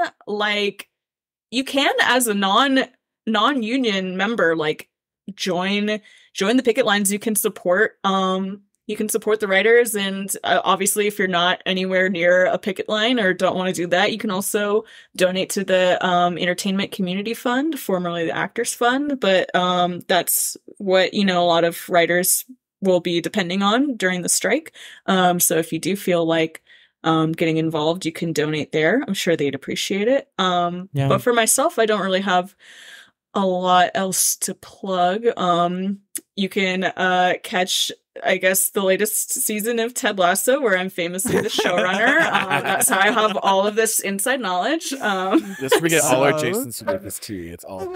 Yeah, thank you for everything we've ever said about me. Jason Sudeikis and Olivia Wilde just came straight from you. Yeah, as the showrunner. You're in the thick of it. I also want to just add, as we get out of here, that if you are a writer in the Writers Guild of America and you'd love to talk to us about your experiences on the picket line and in the last few weeks, please email us at eatingforfreepodcast@gmail.com. We'd love to talk to you and maybe have you on, maybe have a few of you on.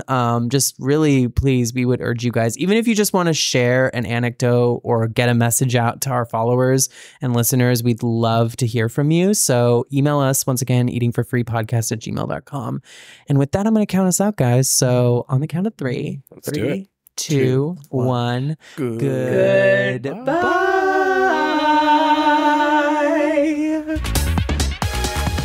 You've been listening to Eating for Free, which is written and hosted by myself, Joan Summers, and Matthew Lawson, and produced by Ashlyn Thomas and myself, with music from our friend Pluto. For more information about this episode and our show, go to eatingforfree.com. And if you want weekly bonus episodes, go to patreon.com/eatingforfree, which helps support this show and keep it going.